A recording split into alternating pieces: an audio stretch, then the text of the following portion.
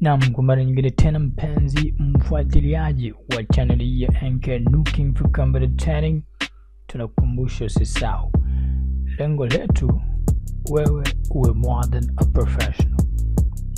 Kuna angalizo kabla hatujaendelea katika somo letu hilo, namna gani unabadilisha muandiko wa icon zako au muandiko wa kompyuta yako kufanya uwe bold na au huwe kawaida. Ni swali ambalo limeulizwa na mwenzetu, tutamuona nani na tutaongelea namna gani tuna solve tatizo. Angalizo ni kwamba kuna baadhi ya watu wanafika katika channel hii, anafungua video ambayo inahusiana labda na masomo ya Windows au masomo ya Word au masomo ya ICT. Bahati mbaya ni kwamba anakuja anafungua video ambayo ipo juu ya ustawi wake, uwezo wake, anakosa kuielewa, anaanza anatukana, wengine wanatukana, wengine watakuja tutukana. Sisi hatujala, tutakujibu kwenye matusi. Wanasema tunapokuja kwenye kuzungumzia mambo ya msingi, mtu akatukana, inamaanisha huyo mtu hana jambo la msingi. Kwa wewe kama una jambo la msingi, asikutikise mtu kama huyo. Kitu cha muhimu ni kiaba, nakupa wewe angalizo. Ni kwamba ukiona video hii haikueleweshi, haujaambiwa YouTube yote ni video zilipo kwenye Anchor Looking, yani YouTube mzima, si tumiliki YouTube, maana kuna watu wengi wameshusha masomo. Haujaelewa video hii, kaangalie katika channel nyingine, labda uende ukaelewa. Si tukwambie ni lazima uangalie kwetu. Pili, kabla hujatoa hukumu, hakikisha unaelewa somo linamzungumzia nani. Kwa mfano, sisi tumetoa video inaongelea Windows Advanced. Kuna mtu amecomment pale ametukana, lakini si hatuna haja kuongea na huyo mtu. Ni hivi, kama kitu cha bali kinavyosema pale ni advanced, ile ni level ya mtu ambaye uko juu. Wewe ulibidi usome Windows kutokea 0, ambapo ni video ipo pia katika channel. Sasa sijaelewa kwa nini mtu huyu kaacha video hii ambayo inamtoa yeye kwenye 0 mpaka kufika kwenye advanced, ili kwenye advanced akaelewe, kakimbilia kwenye advanced. Alafu pili, bahati mbaya ni kwamba anafungua video ya Windows, hata ajui anatumia Windows gani na video inaonyesha video gani, Windows gani. Windows Advanced sisi tumetumia Windows 7 kwa pale. Pamoja na hivyo, hakuna tofauti sana kati ya Windows 7 na Windows 10. Tushai kuongea maneno hayo. Taskbar ambayo unaiona katika Windows 10 ndio taskbar ambayo utaiona katika Windows 7. Tusichukue sehemu kubwa, kikuu tu kuwa makini wakati unachagua au wakati unatazama video. Sio kwangu bali YouTube mzima. Kuwa mtu mpesi, kuwa ni mtu mwenye kuelewa. Video sielewi, tafuta sehemu nyingine. Hata si sometimes usimwone mtu anavotoa masomo ya kompyuta ndo kashaelewa kompyuta yote. No, naye pia sometimes anajifunza. Nafungua video sijaelewa, nafunga naenda kufungua nyingine. Sijaelewa, nafunga naenda kufungua nyingine. Lakini hautoniona nimecomment kwenye video ya mtu ambaye sijamuelewa nikaanza kumtukana, kwa sababu ni kinyume na maadili, lakini pia ni kinyume cha tabia. Kwa hilo tuje katika somo letu. Mwingine akasema kwa nini maneno yake yaka mwanzo? Kwa sababu yalikuwa ni muhimu ili kutoa angalizo. Tuje katika somo letu. Somo letu tunaongelea nini? Namna gani una change muandiko wa kompyuta yako. Somo hili ni comment ya mwenzetu ambaye ametuomba tumuelezee namna gani anakoza muandiko wake. Najaribu kutafuta comment kutokea hapa.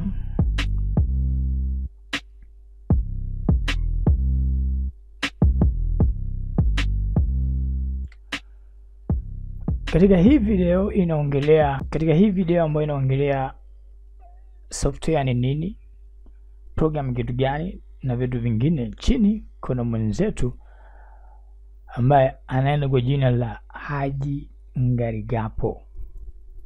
Anasema, assalamu alaikum, nifahamishe jinsi ya kukozesha maandishi kuwa meusi. Maana visi yangu mimi hayakozi kabisa. Ile ni sala mwenzetu anaitwa Haji. Tunasema wa alaikum salam bwana Haji, tunakukaribisha na tunashukuru kwa comment yako hiyo mzuri, kwani kwa kupitia comment hiyo watu leo wanajifunza kitu kingine kipya. Leo tutakujibu comment hii, na wewe pia ambaye hujaelewa somo fulani tu comment hapo chini hujaelewa kitu gani. Badala ya kulalamika, hakikisha una comment kuwa mwazi mbele mwalimu, ili mwalimu ajue nini sehemu gani haijakaa vizuri. Kwa bwana Haji tunakukaribisha, na comment yako hii ni muhimu sana kwa sababu faida yake sio kwako peke yako bali kwa watu wote ambao wanafuatilia masomo ya enkenuki na wapo tayari kuwa vizuri. Leo tumekuandalia video hii au tumeiandaa video hii kwa sababu yako na wengine wote ambao ni wafuasi wa channel hii. Tutasoma namna gani unakuza maandishi ya kompyuta yako au kubadilisha rangi au muandiko, kama pia utakuwa haujapenda unahitaji kufanya hivyo. Kwa tuanze na somo letu. Sisi hapa tutabadilisha muandiko. Kwa mfano muandiko wangu hapa mimi nausoma, labda nauona siuoni vizuri. Tulisoma unaweza kuja hapa ukakuza icon, ukafanya labda large. Icon zimekuwa kubwa. Lakini nikiingia ndani muandiko ni ule ule. Mimi sitaki icon, mimi nataka muandiko wa kompyuta ili baadaye nione vizuri. Kwa hiyo tunafanyaje? Hapa tutakwambia hivi, tunaenda katika sehemu ya kubadilisha color katika kompyuta yako. Muhimu. Sisi hapa tunatumia Windows 7. Katika Windows 10 huenda ikatofautiana kidogo, lakini utapata sehemu husika. Tutakupa maelezo. Right click katika kompyuta yako, katika desktop, sehemu ambayo haina kitu, maana kama hapa. Hata katika Windows 10 right click hivyo hivyo. Shuka chini, nenda katika sehemu imeandikwa personalize. Katika Windows 10 pia kumeandikwa hivyo au vivyo hivyo. Okay. Tukishafungua sehemu hii ya personalize, nini nafuata? Kinachofuata hapa, usiingie katika desktop background wala usiingie sehemu yote.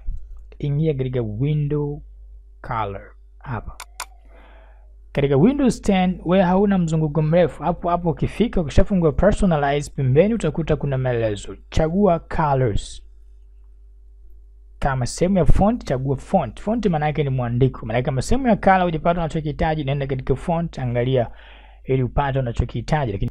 Lakini pia unaruhusiwa kubadilisha theme ili iende sambamba na kile ambacho unakihitaji, kama ukupata usuluhisho katika vitu ambavyo unavihitaji. Sisi hapa tunatumia Windows 7 na mimi nitaingia hapa, maana yake tumefika mpaka hapo. Hapa nahitajika nifanye nini? Achana rangi hizi. Hizi rangi ambazo nikichagua atanibadilishia mfumo wangu wa theme ambao mimi naitumia hivi sasa katika upande wa rangi. Maana taskbar na vikokoro vingine. Mimi sitaki huko. Nitaingia katika advanced appearance settings. Tunaenda hatua kwa hatua. Pamoja na hivyo kuna mtu atakwambia bwana wewe sijui hivi, mbona mimi sielewi kitu. Sasa sijaelewa na kuacha wapi? Tumeenda hatua kwa hatua. Mimi nime right click kwenye desktop na kompyuta nayo. Right click kwenye desktop, naenda katika personalize. Ikifunguka, naenda katika colors. Ikitoka katika colors, njoo katika advanced appearance settings.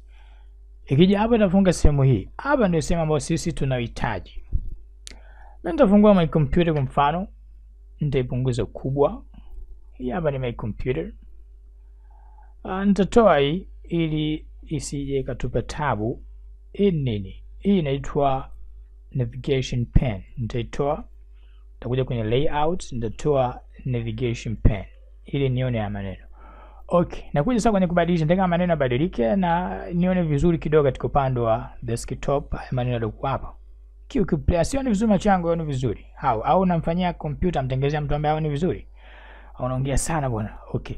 Tunaendelea. Mimi nitaingia hapa. Ukija hapa, tuende katika sehemu imeandikwa icon. Achana desktop. Hii ni desktop, lakini rangi iliyokuwa hapo haihusiani na hiyo. Ni rangi kama unahitaji kufanya desktop yako iwe na rangi moja tu, au unahitaji picture na vitu vingine. Kwa hiyo ingia katika icon. Mimi nitaingia katika icon. Sehemu ya mwanzo hii ya juu katika item, hii ni sehemu ambapo unashughulikia maumbo ya hii icon. Kama unataka ikue zaidi, utakuza. Labda mimi nitaweka 70, 60, 80 kama unavyotaka. Mwisho 72. Kibonyeza apply, icon zimesogea kwa sababu nimekuza size yake. Ni katika upande wa item. Si tupo katika item. Si tupo nataka nibadilishe muandiko. Hapa chini pameandikwaje? font. Sehemu yote katika elimu ya kompyuta ukiona pameandikwa font ujue ni mwandiko. Hata katika HTML kwa watu ambao wanasoma web designing utakuta hivyo hivyo imeandikwa font. Maana yake ni sema kubadilisha mwandiko. Usipate tabu. Rangi sivyo kwa kugando hapo. Okay. Kuna nini hapa? Kuna size. Mwandiko wangu hivi sasa ni namba 9. Ni namba 9. Nataka nibadilishe. Fungua labda nataka iwe 14. Apply. Umeona? Okay. Labda mimi nataka ile namba 9 ila tu nataka ukoze. Maana yake ilikuwa kawaida zaidi. No problem. Bonyeza bold. Tumezidi kidogo. Umetanuka. Bonyeza bold, ongeza pia na ukubwa kidogo. There is a pen. Unasemaje? Okay, labda itoshi. Unaonaje kama utaweka na utaulaza kidogo? Italic maana yake kulaza. Yaani uiname. Waarabu wanasema mail. Ufanye umelala, umeelekea upande mmoja. Hatu mail. Okay. Nimeweka hivyo. Mwandiko wangu nimechange ukubwa na kila kitu. Mwingine anambia bwana, mimi nataka hata nikifungua my computer utaviona pia hivyo hivyo umekoza na umelala. Mwingine anambia bwana, mimi nataka nibadilishe rangi yenyewe kila siku rangi nyeusi hapa kwenye desktop rangi nyeupe. Why? Yaani kwa nini lazima iwe kila siku rangi hizo? No. So lazima. Sasa twende wapi? Njoo katika sehemu imeandikwa window. Hapa chini kuna sehemu mbili. Kuna rangi ya juu na kuna rangi ya chini. Rangi ya juu inahusiana na maeneo haya. Nitakuonyesha maeneo haya au unapofungua hii sehemu, hizi sehemu zote ni windows. Hii hapa inaitwa window. Maana hii sehemu ni windows. Inahusiana hapo. Ila kwa sasa hivi ukitumia hutaona kitu. Kuna baadhi ya vitu hapo ukivitumia hutoviona athari yake. Tutakuja tuvielezee kwa nini baadaye kwa sababu wewe ulikuwa unatumia theme ambayo haiendi sambamba na mabadiliko ya rangi. Hata yeye mwenyewe kuelezea hapa. Anasema to turn on Windows arrow, select a Windows theme. Colors and sizes selected here apply only if you have selected the Windows 7 basic theme or an easy of access theme. Kakwambia kwa ili matokeo ya rangi nione sawa katika upande wa Windows na sehemu mbalimbali lazima ni select Windows 7 basic. Lakini pia hata kama uta select Windows 7 basic kuna vitu hautaviona. Tutakuja kukuambia kwa nini hapo baadaye tukiandaa kompyuta mzima kuifanyia mpango mpya kuifumua. Sasa hivi hata tufumue tu katika upande wa color.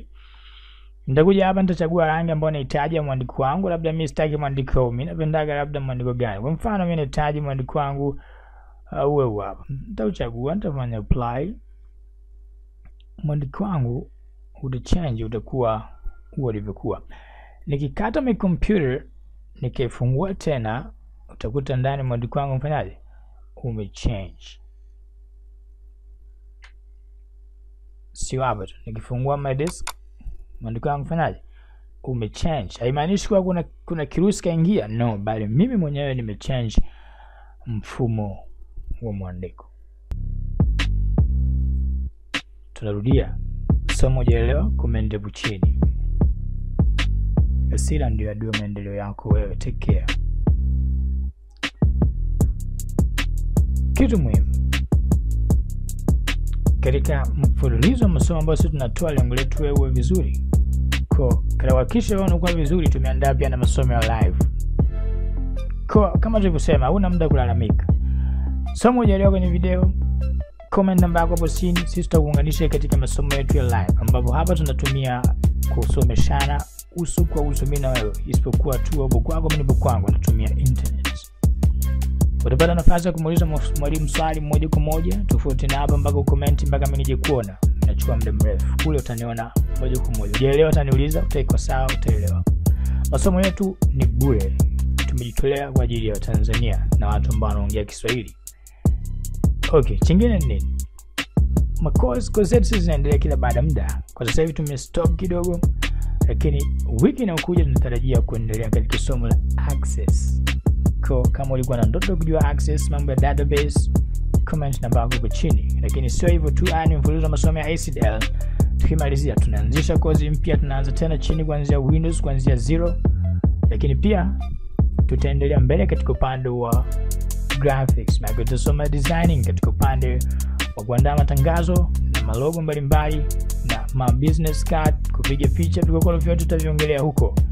Lakini pia tutaingia katika upande wa motion ambapo kule tutajifunza namna gani naandaa video. Unaona nyumba mbutuka wakati kumbe nyumba bado ina watu wanaishi. Ungana nasi katika masomo ya graphic motion upande kujua vikorokoro vyote hivyo. Kingine, yes, inawezekana sasa tumekutangazia masomo muda hauna. Pia tunafundishwa privately. Maana wewe unahitaji mwalimu computer privately katika somo fulani, tupe taarifa. Comment namba yako hapo chini, tutakuunganisha, tupe taarifa. Ombe bwana, mimi niliandika namba yangu lakini lengo langu lilikuwa nihitaji masomo ya private. Utapewa masomo private ambapo hapo utaungana na mwalimu moja kwa moja. Ili kwa hapo kwa vile mwalimu atapanga muda wake, patatokea malipo. Kozi zetu zinaanzia 10,000 kwenda mbele. Kutokana na kozi ambayo unahitaji. Kozi ya CDL karibia zote tunaanza na 10,000. Maana Windows, PowerPoint, nini, kila kozi tutasoma kwa shilingi 10,000, ni pesa kawaida. Tunakusaidia. Tunasaidia. Ili na sisi masomo yaendelee kutolewa, niendelee kupanga muda wangu, lazima tukubaliane. Hivi nani? Tumeandaa masomo. Tumeweka labda Jumamosi na Jumapili. Jumamosi hauna. Jumapili hauna. Siku yako ni Jumatatu. Sasa tushafunga madarasa. Unataka mwalimu aje kufundisha siku ya Jumatatu, lazima uongee na mwalimu, lazima umbipe. Muhimu zaidi, masomo yetu yote yanaenda na yanaendeshwa kwa kupitia program ya Zoom. Madamu upo katika channel hii ya Anchor looking for computer training, basi tupo katika IT, itakuwa ni aibu kama bado mpaka hivi leo haujaweza kuicontrol simu yako. Hakikisha simu yako ni control vizuri. Unapoambiwa shusha program ya Zoom, basi fanya haraka shusha, kwa sababu ndio ulimwengu wa sasa. Usiruhusu simu yako kucontrol. Kama sisi hapa lengo letu ni kufanya wewe computer isikucontrol. Wewe unatakiwa uicontrol computer. Anchor looking for computer training. Be more than a professional.